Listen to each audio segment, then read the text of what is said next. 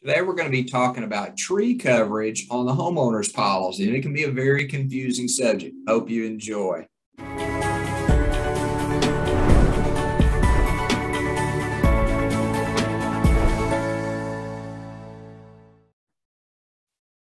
Tree coverage can be very confusing, and we're going to break this into two different categories. On the one hand, we've got a tree that has fallen on a structure. So if you think about your homeowner's insurance, what you're doing is you're insuring the structures. That's your primary objective on the homeowner's policy. So if you have a tree, a windstorm comes through or something like that, and it blows a tree over on your structure, okay, we've got potential damage to that structure. Your insurance policy will typically pay within reason what it takes to get the tree off the structure so they can assess the damage. So they're not really paying you in that scenario for the loss of the tree. They're also not necessarily paying to remove the tree from the premises. They need to get it off the structure so they can assess the damage. That's one scenario. That's fairly cut and dried.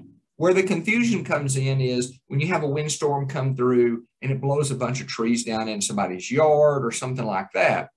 In that scenario, there is no coverage for those trees that get blown over. Now, if one of those trees gets blown over a driveway, so it impedes your ingress and egress, homeowners policies will typically pay a limit somewhere between $500 and $1,000 to get the tree off of the driveway. So that's the only case in that scenario where you have a wind claim where it would potentially pay something related to trees, but it's not paying for the tree, it's paying to remove it. Now, to confuse the matter a little bit, there is some limited coverage for trees in relation to lightning claims.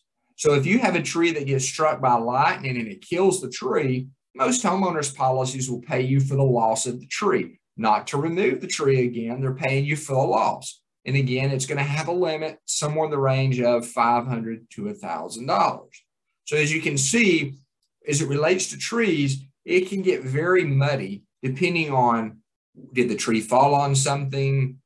What's going on? Did it just fall out in the yard because of wind? So if you have questions about tree coverage or anything else related to homeowners or auto, don't hesitate to give Terry or myself a call here at Westside Advisors and Insurance Services. I hope you have a great week.